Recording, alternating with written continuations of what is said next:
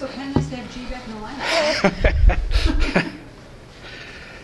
Yeah, I mean, you know, when he went out, just leading the nation in goals. It's on the fan ballot for the Hobie, so, you know, just give this team credit. When he was gone, guys were stepping up. But, I mean, obviously to have, you know, one of your senior captains and your leading scorer back, and for him to produce like that, it's amazing. That's a night he'll never forget, you know. Seemed you really didn't miss him, I mean, technically too much. 7-1 and 2 when he was gone, then he comes back 3, and the game winner and stuff. Yeah, you guys couldn't have drawn this one up any better, it seems.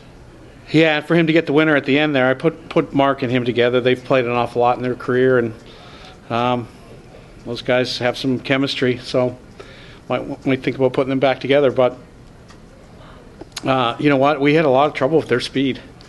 That was a tough hockey game for us. We were on our heels, you know, probably the last 40 minutes. You know, they're so good on the rush. We had our problems tonight. That's a huge win. I'm glad we just stuck in there and got it done. What are some of the things that I mean, obviously you have depth, and that's great, but you also going late in the season, you want to be able to have some flexibility and some of your top guys back. What does G bring, and what do you think he brought tonight that helps your team? Well, I really liked him on the bench. You know, when it got quiet there and, you know, the rink got quiet, he was the guy that was up on the bench on his feet, you know, trying to get the boys up. So, but when you need a big play, he's your goal scorer. You know, every time they got back in the game, it seems that G just was a momentum swing for us in a positive way. So it's great to have him back. You had him tonight with Hugo and Isaac, right? And he was with Sinet and Murph for the most of the part. Why did you put him on that line? Reuniting him with the top lines, because you didn't want to break up the top line. Those guys have been going well. Yeah, they had 10 points in 10 games. You know, with G not there. So and we were a little worried about G's fitness level. He worked really hard. People have no idea what he was doing behind the scenes to stay in shape. So just didn't feel that he was maybe ready for primetime ice, if you will. He was on our #1 power play unit, though. But again, I think him and Mark have always had chemistry, so we'll look to make that move.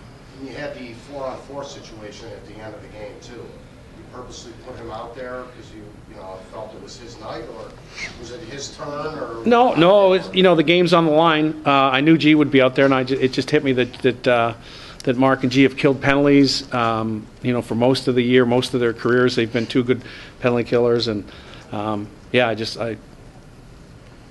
they get the credit. They made the play. Mark made a great play stealing the puck, and then obviously G's finish was National Hockey League caliber shot. Can you talk about, because we didn't, talk about that last goal. I don't know really. Mark did a great job. It was kind of a 1-on-2 down low, and kind of just pressured the guy, and he turned right back into Mark. He made a great play. Kicked it out to me in the slot there. Didn't have much room. I just kind of shot it and was hoping, and luckily it went in. Where'd you get it in? Like top left corner. Okay. Far side. Yeah. Is it nice for you after a long layoff, 10 games? I mean, forget about 3 goals, just to get 1. I think confidence-wise, does it help you to kind of ease back into the lineup, getting 1? You know, you don't have anything hanging over your head and stuff like that. And then to get 3, probably a bonus, huh? Yeah, for sure. It was nice to get that first period, get the guys going a little bit, and like you said, it gets the confidence back a little bit. Got my line going. We're a new line right now, but I thought we played pretty well. Both those guys played really good tonight. They have a lot of speed, and just was a good start to the game.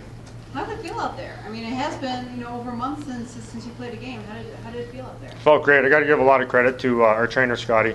He helped me out a lot over the course of the injury, and our coaching staff as well. I talked to them all the time, worked hard with them, just try to stay in game shape. When you're not playing games, it's not easy, obviously, so got to work a little extra harder. When did you know you were coming back? Was this was this decision made this morning, earlier in the week, last weekend? When did you know you were coming back? I felt good earlier in the week, but it was kind of a day-to-day thing. Me and Coach were talking every day and just kind of seeing how I was feeling, and feel good, obviously. Burke, you mentioned that when it got quiet, you were very vocal on the bench and kind of helped, because this was a really tough game with their speed.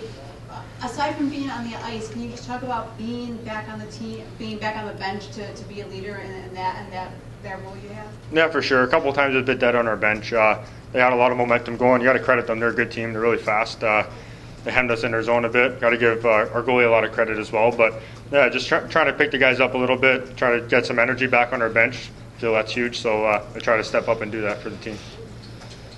Burke, with these home and homes, I mean, you have it this weekend and you have next weekend. How is that?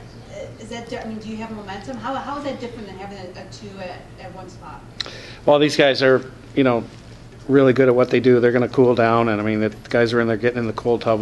They got to have a nice meal and get some rest. I mean, we haven't figured it out. We've been doing it for 2 years. I don't know who has the advantage. The guys are going to get to bed earlier than Robert Morris. I don't know if that's a factor or not, but yeah, it's tough on both teams. We have to get on the bus tomorrow and go 3.5 hours. So, but we've done it for 2 years now, so we're used to it. Can you just talk a little bit about what you were doing to stay in game shape and what you were doing behind the scenes there?